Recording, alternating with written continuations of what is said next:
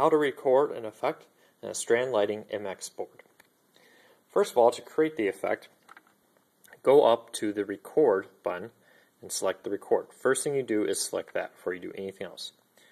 Next, you will notice that a little screen will come up and it will ask you what kind of recording. I always leave it in output, which means whatever is happening on stage will be what is recorded into your effects or your cues. Select which one of the effects you would like to edit or activities, 1 through 6. I'm going to select 3. Now that you got that selected, ignore the chase, build, cycle, flicker, and random if you want to do that on the fly. You can program it in. I usually do it as I edit or run the effects. So now come on over to the left hand side of the board, the A row, the very top one, and select a few random lights you want to include here. So it's just a little classroom theater, so I'm just going to throw up some quick random little lights into this one. Okay, there's a couple ones.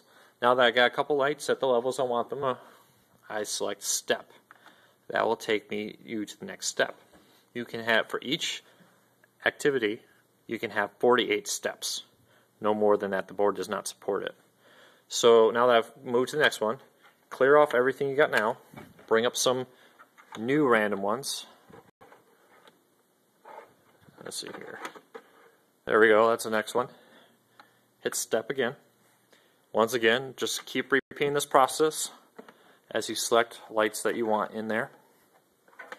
Here we go, way back over there again. And hit step. Now once you go through it and you record all the steps you would like, come back to the record and turn it off. Now the board's back to its standard setup. You can come back here and clear off all the lights you have up. Now to actually run it, what you do is you go up to the top. I have recorded number 1 earlier today, so I select number 1 because I want to run that. I select, do I want chase, build, cycle, flicker, or random.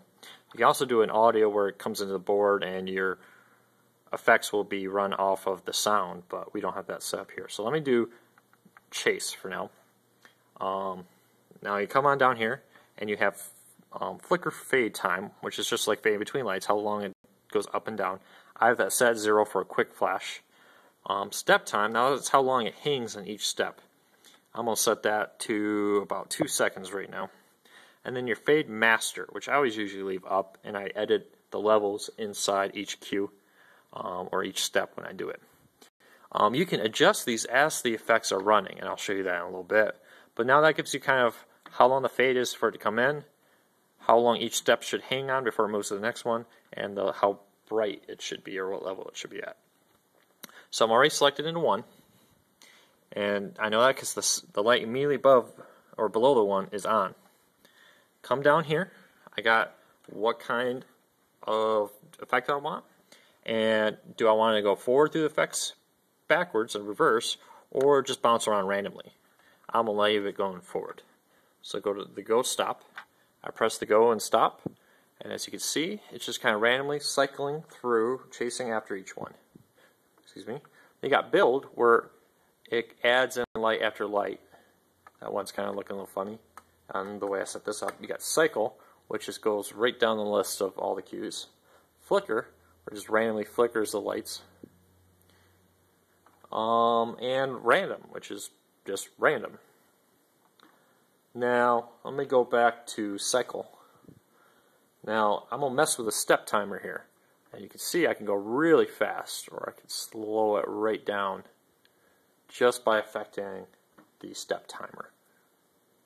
The step timer, once again, is this one right here. And this is the one I'm altering to affect how quick those flashes are looking out there.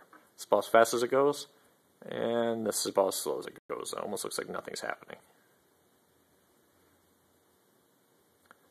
So it comes from 0.05 seconds all the way down to 10 seconds or manual. I really vary it, kind of the music, kind of what I'm doing for the show, or whatever happens. So, and if you wanted to, and right in the middle of the cue, you can edit this. You can also edit in additional actions. So now I've selected number 2 here, but you notice there's an orange light above the number 1. That means that is still running. Now if I would press go and stop on 2, I've just added in 2 into the series of effects here. hit stop, I pull out just 2. To stop one, I need to select one again and hit the go or stop button.